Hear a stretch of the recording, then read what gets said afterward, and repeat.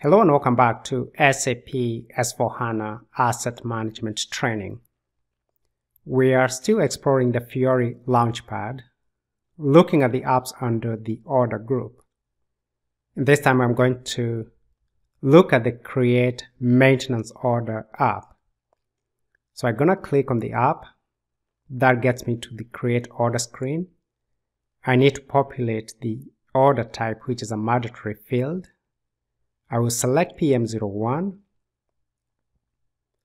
Then I'm going to assign priority 04.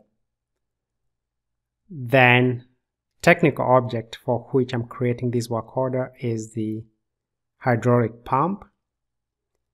And you can populate the rest of the information here or later. The bottom left, you can see that you can create an order by copying it from an existing order. So I'm going to click on Continue. That gets me to Create Order screen. And we have several tabs at the top. We have the general data, location data, organization data, operation data, object list, cost, documents, permits, safety plan, and material overview. We're going to look at the general data area here. The first information you need to enter is the description.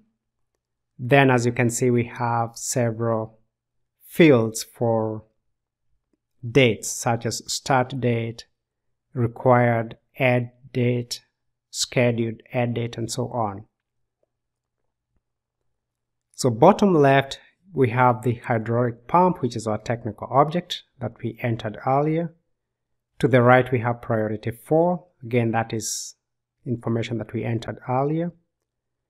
Then the bottom right there, you see assigned notification. We don't have a notification for this work order because it's a new one. So we can click on assign notification and also assign task list.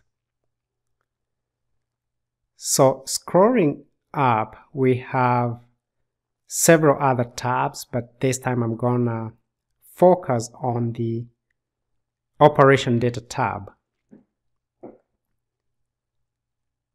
We created operations in an earlier video, so you can watch that video to see how operations are created. And that you do that by copying. But this time I want to explore some of the options that we have for the control key. So I'm gonna go ahead and click on that field, and it's gonna bring up some of those options that we have.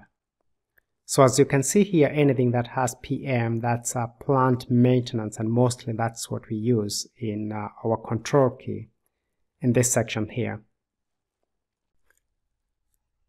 The next tab is the number of required capacities, which is usually given in hours.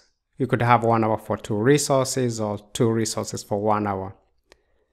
The bottom section, as we scroll down here, external service, this is where you need your job or work order to be executed by an external vendor, and you need some additional data to have that done. So if I click on external data tab, I need to populate operation quantity, price per unit, vendor, agreement / item.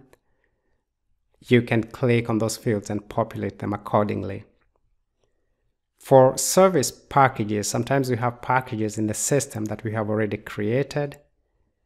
And scrolling down here, we need to select the service selection, and you'll see some of the selections that we have. So the first thing you need to populate here are these 3 fields: the model service spec, the purchase requisition, and the purchase document. So you can click on each of those fields and you can pull up the required data from the drop downs. And you can also click on the search, and you can search your model specs from there. So I'm going to press OK here, and that gets us to the select services as reference. And here I have the services that I mentioned earlier. We have services for forklifts, services for pumps, services for motors. So these are services that you may have already put in the system, and then you can select them and have them added to your work order. So I'm going to press OK and then save.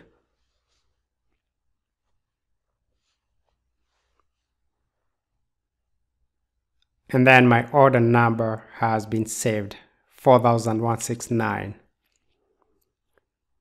So all the information that we added in the operations section has been added to the system.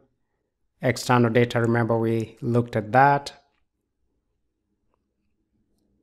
And then if you scroll down, there's a section where you may need to enter additional data like notes and remarks. And then finally you can go ahead and save. So that is how we work with a create maintenance order, and we went ahead and worked on this screen, which is change maintenance order. So thank you for watching, and please remember to subscribe to our channel, and see you in the next video.